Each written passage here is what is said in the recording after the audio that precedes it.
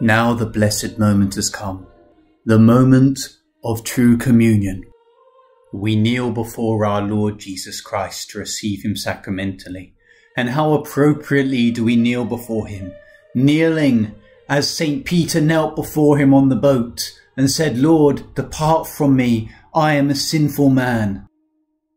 We kneel before him as Magdalene did the morning of the resurrection, or when she dried our Lord's feet with her hair and anointed them with her tears.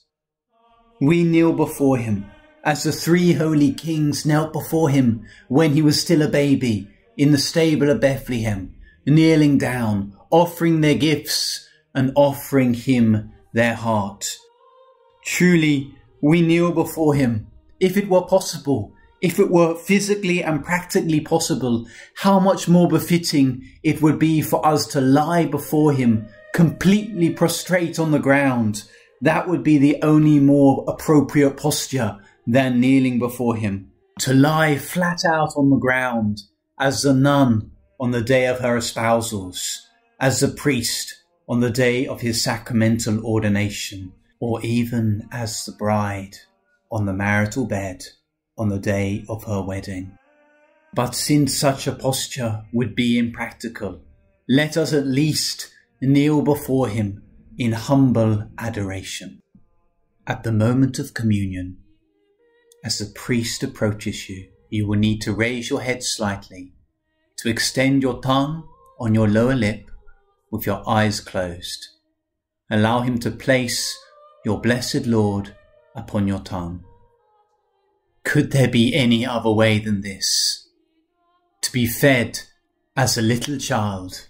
Indeed, our Lord had said, unless you become like a little child, you cannot enter the kingdom of heaven. Let him kiss me with kisses of his mouth.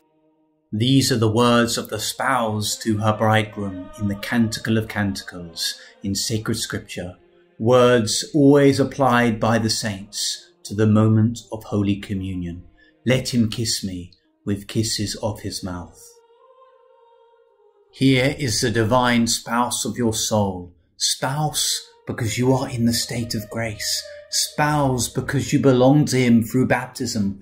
Spouse because he wishes to be wedded with you for all eternity as a member of his bride, the church.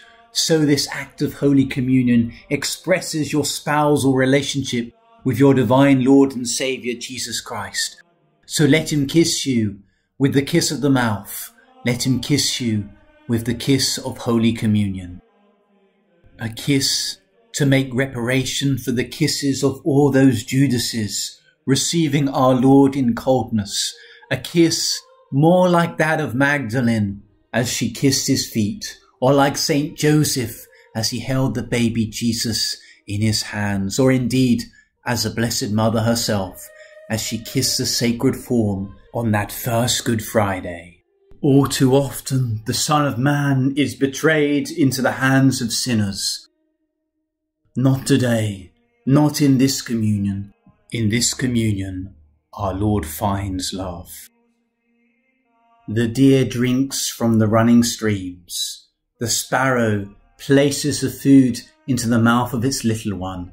The baby drinks at the breast of its mother. All of these scriptural images were but types of this moment of Holy Communion when the priest places the Blessed Sacrament upon your tongue. After a moment of conscious adoration, you'll need to rise and return back to your place, still with your eyes downcast. You will reach your place. You will ignore everything around you. You will kneel down, not upon a soft cushion, but upon the ground. Then you will place your face in your hands, and you will begin the time of thanksgiving.